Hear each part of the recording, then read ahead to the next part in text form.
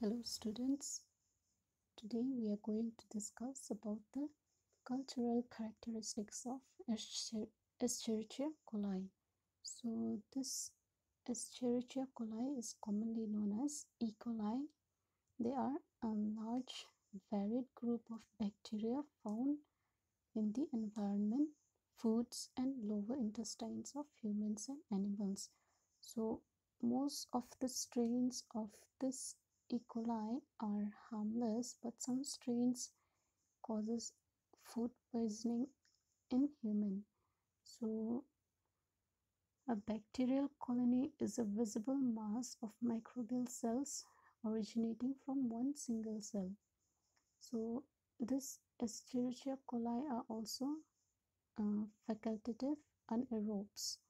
Then the optimum growth temperature required for them is around 37 degrees Celsius and ranges from 10 to 40 degrees Celsius.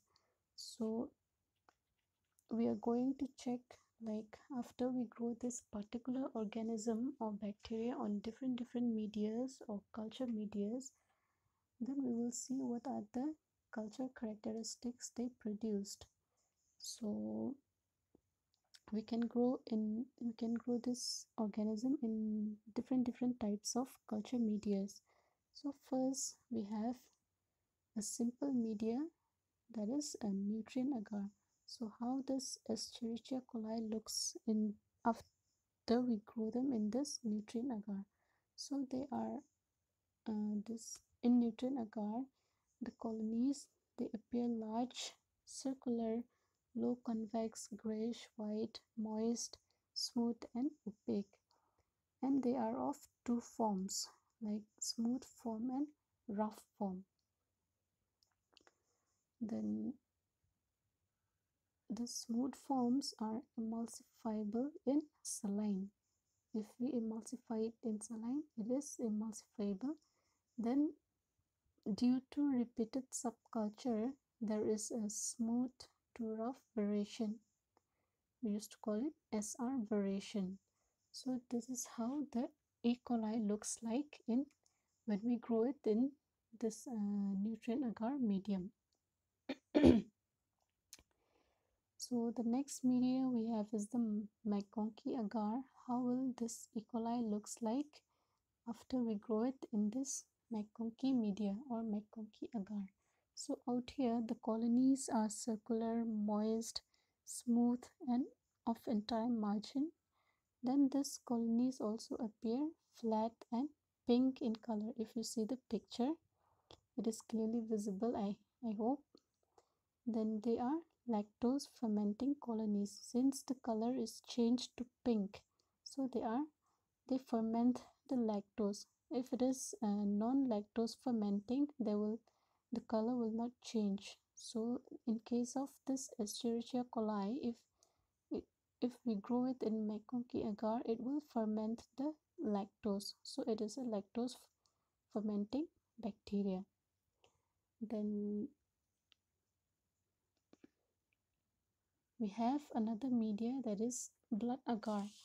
So how will this Escherichia coli looks after we grow it in the blood agar? What are the characteristics produced by this organism in blood agar? Sorry. So out here the colonies are big, circular, gray and moist. Then they also produced beta hemolytic.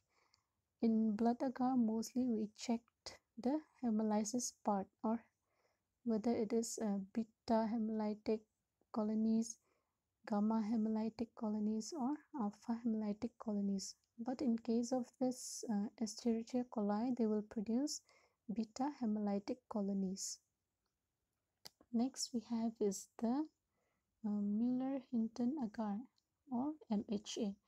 So out here the colonies are pale straw in color.